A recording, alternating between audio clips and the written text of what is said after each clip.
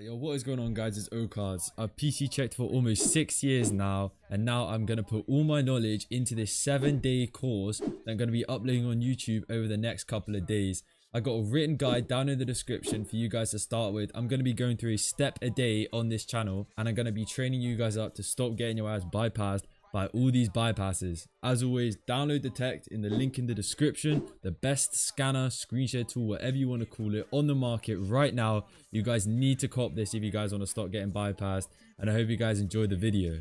So today we're just going to be going over step 1 of my no bullshit guide, how to catch 96.3% of cheaters. It's a free SS guide down in the description. We're going to start off with step 1. We're going to run an SS tool and act upon the results found below. So there's a few SS tools right here, but Detect is my own personal tool. I know it covers everything when it's scanned, ensuring this guide works and nothing is missed, but 100% recommend Detect. Scanner's job is to cover all bypasses and traces of in instance and out of instance. Other tools may do it, but I know that Detect does it 100%. I made this tool to ensure every automatable process has been automated. Now, I've done a couple bypasses on my system, and now I'm going to show you some of the detections just to kind of help you guys out to find proof for when you're trying to find these bypasses.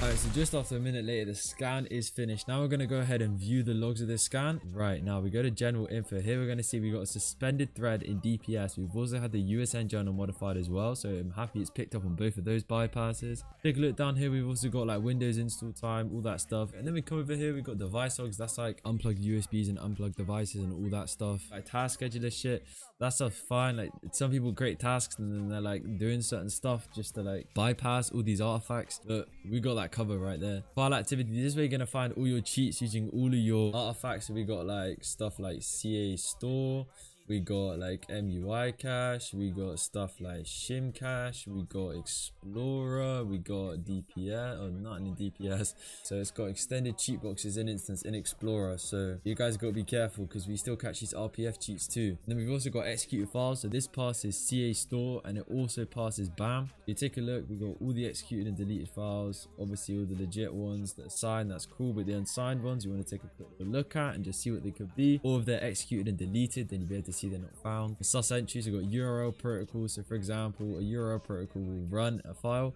if it's pasted in the search bar. So paste it in here and it will open up an application. Then we go back to the suspicious files. This will find all obfuscated files. This is currently finding like Minecraft cheats, any type of FiveM cheats, all that good stuff. It'll find it in here as just a packed or obfuscated file. And lastly, we just got the auto counts to make sure it's the right person you're checking. That's just the overview of scanners. As I said, you can download Detect in the description and purchase it for yourself to get a license. I definitely fully recommend that. This is the baseline tool that you guys get, and this will support you all throughout your whole PC checking journey, all the way from beginner where you're at the moment all the way to expert. And also the free guide is down in the description. The link is in the description for this guide, so you guys can pick it up for free and start your PC checking journey right here today. Day 2 is going to come out in a couple of days, and we're going to be talking about Registry Explorer, why it works, how it works, why it's important, what bypasses are used for it, a little bit more in detail. As I said, all the bullshit's been cut. This is only useful things you need when PC checking.